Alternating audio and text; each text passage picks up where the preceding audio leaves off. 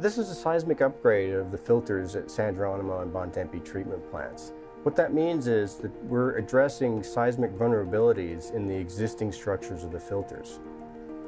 During an earthquake, there may be a need to fight fires. We certainly need to continue to supply folks with drinking water.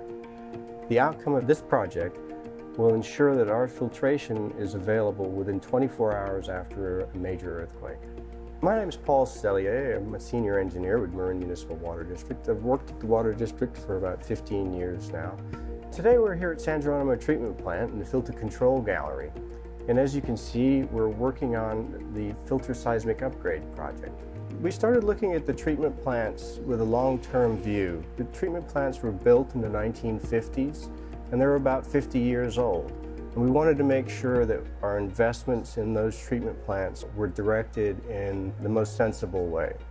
We looked at the treatment plants primarily to see how long we could make them last. Could we make them last another 50 years? Or do we have to build brand new treatment facilities for Marin to continue to receive drinking water? And through the master planning process, what we found was plants that were constructed in the 1950s required seismic updates. And we're here today at San Geronimo Treatment Plant looking at a particular project that addresses seismic vulnerabilities in the filtration system at the treatment plant. San Geronimo receives its water from either Nicasio Reservoir, which would occur mostly in the summertime, and in the wintertime we get our water from Kent Reservoir. Kent is one of our most beautiful reservoirs, but not only is it in a picturesque setting, it also has fantastic water quality, and it maintains that water quality year-round. When the treatment plants were built, there was no requirement to treat water. There was no Safe Drinking Water Act. That didn't occur until 1976. Prior to the treatment plants, people just drank lake water. Today, water is coming to us from Kent Lake, and as it comes in from Kent Lake through a 33-inch pipeline about 2.5 miles away from the treatment plant, it first enters the treatment plant and goes into our clarifiers. The clarifiers essentially act to settle out particulate matter, and about 80% of the particulate matter that's suspended in the water is removed in our clarifiers. From the clarifiers, the water goes into our filters, which are sand and charcoal filters, and those remove the remaining particulate matter. At that point, the water is disinfected and placed into our clear wells where it can be pumped to our customers. San Geronimo Treatment Plant is designed to produce 35 million gallons a day.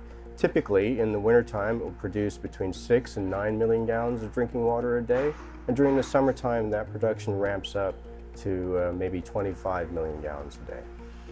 It's critical that we continue to invest in our infrastructure. Investing in today's infrastructure is much more fiscally responsible than choosing to build new infrastructure at a slightly later date. Deferring maintenance costs ends up in being really expensive in replacing facilities as opposed to addressing lesser vulnerabilities. Here at San Geronimo Treatment Plant, we evaluated the old filter structures, the concrete walls that form the filter basins, and discovered that those walls would not be strong enough in a major earthquake, and that we could be without water production for some period of time. So what we've done here is to address that vulnerability by thickening the walls, by adding layers of concrete and steel to the existing filters. The master plan for the treatment plants indicated that there was approximately $60 million worth of capital projects that we should conduct at the treatment plants over the next 20 years. And to give you an idea, to replace a treatment plant like San Geronimo today, not only would the permitting be incredibly difficult, but the cost might be 10 times that. This project is a significant project for Marin Municipal Water District. It's certainly larger than most of our normal capital projects. The total budget for this project was about $7 million. At this point, everything looks really good in terms of budget. We anticipate when you go into a large project like this, where you're essentially remodeling an old facility, that you're going to encounter some unexpected circumstances. And so we've made allowances in our budgeting process for that.